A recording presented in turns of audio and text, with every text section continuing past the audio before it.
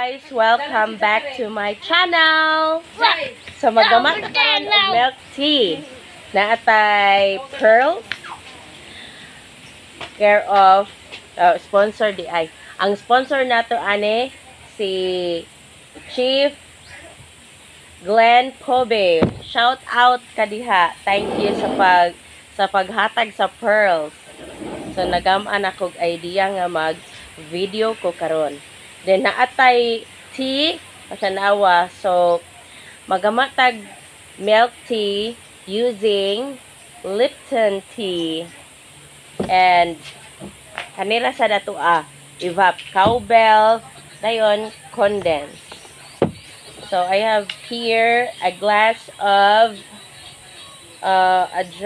wala ko kabalog pila ni ka ml basta mo ni atong gam-an og milk tea. So mag-add ako ani. I'm gonna put the pearls which was cooked.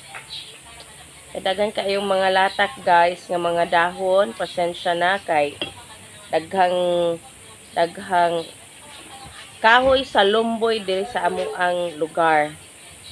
So gapon ra ni giluto ng pearl, then gibutang ra nako sa ref.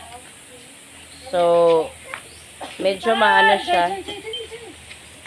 Okay. Enough na ni siya. Enough 2 spoons.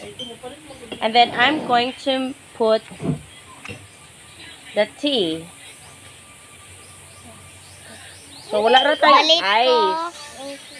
Balit ko maha. Kaya wala ko kabay og ice. Yes, mommy do forget it. So dili ra ko magakuan. O 3 spoons. 3 spoons ra kay medyo concentrated kayo atong tea. So 3 spoons of tea. And then so nahurot ning 370 ml almost kwan siya.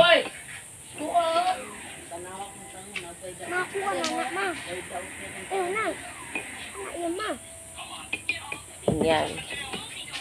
Na, kayo po. Na. Ito. Okay, so muna ni atong version of milk tea. So, let me try. Milk tea. Hello, everyone. Hello, everyone. So, ako pang dugangan og trial and error ni guys. So, 4 na to ka scoop, ka 5. Para mo taste good siya og milk tea atong dugangan og tea.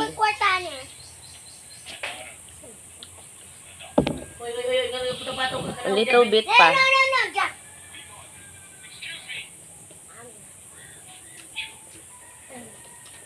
Ito na lang yung daghanon yun. On. Ito akong kulang sa kuan. Ito tayo nabuang na. Ito ang sapatos. Hindi mo lang kaya ko ang ipalit ko. Ay, request of PSA sa akin. Yan. It tastes milk tea na good siya ha. And then the pearls. So, lamit ni siya i-chill.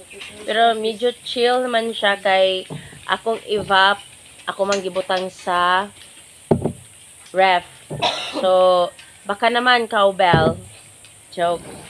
Okay. Here's our milk tea. You can try this at home. It's yummy. Thank you for mine. Say bye. Bye, guys. Bye, guys. Good. Good.